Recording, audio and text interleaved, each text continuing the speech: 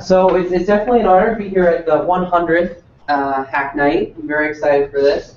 It's really impressive to see something so like long-lasting, like when you meet someone and they turn 25 and you're like, wow. Let's see. So I sent a few slides over, just a few here. So I can't really speak to the politics or the particular routes that are in the program, but instead I'm going to focus more specifically on the technology behind what you've been seeing, like the Swoosh map and the site in general. Because we're actually going to make this site open source. It is open source. Is it? Can they find it on OpenCity yet, or are they? Yeah. So if you want to look at how the sausage is made, it's all at open-city TransitFuture. All the code that is here is what's running what you were seeing. So yeah, it's all open source, and if you're getting this open source code, you're probably wondering what's actually in there. What am I getting?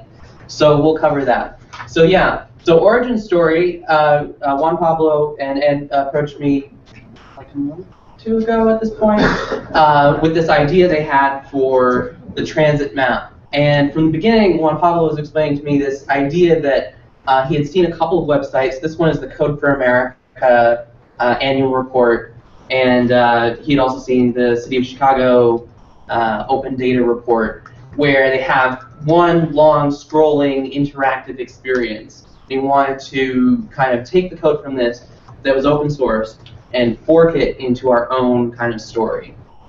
And so some parts of that were going to be easy, just like we're using the same technology, and other parts are going to be more difficult.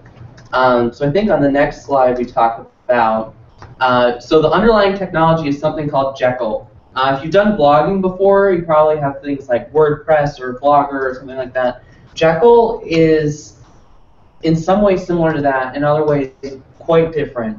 Basically, the idea is that the reason it costs money to run like a blog or a WordPress site is because each time you land on a page, the computer is thinking about how to put and paste all those elements together. With something like Jekyll, which is being created and partnering with GitHub, with something like Jekyll, what happens is you create a static site. That site that we created should look the same every time. So the computer shouldn't have to be thinking about it. Really, just every time we edit the site, we should just decide that's what everyone's going to see and ship it. So Jekyll is this framework where you make some edits. You don't have to know HTML, but you're just creating some different blog posts or some different stories, and then it'll roll it out into one site. Has anyone used Jekyll before? Yeah, so we have some Jekyll users. Yeah, so this is not, I mean, I'd say it's more advanced than just going to WordPress.com, but it's less advanced than like trying to run your own WordPress server. And so GitHub is, and the title I described as a Jekyll-matic. I don't know how they're actually connected like organizationally, but I think Jekyll came out of GitHub as an open source project. So Preston Warner created a group written out. Yeah, excellent, excellent. Okay, so thanks for filling that. But so you know that GitHub is this library of open source code. But one thing that's kind of cool and lesser known is that when we put a website on there, one of these static, unchanging websites, that it'll put it up for you in a web page, hosted for free. And when you use this Jekyll site, even though you just send it your latest changes, and then it'll go through and do the same kind of processing. So despite all of these people, we have not paid a dime for hosting this website. And the server hasn't crashed, which maybe you would have. Well, it's a fair amount of traffic.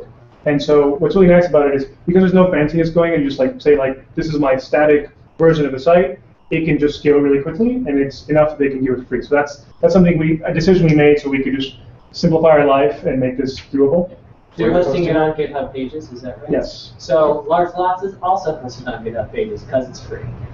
Yeah, it's not an obvious thing, but as you get more involved in technology, like the actual storing of your site is not difficult or costly for anyone. The actual like computer thinking about each request is what's costly, and so that's like being removed. That's why GitHub will let us do it for free. But then it's also a tool where it makes it easier for you to write the site without like specifically doing it.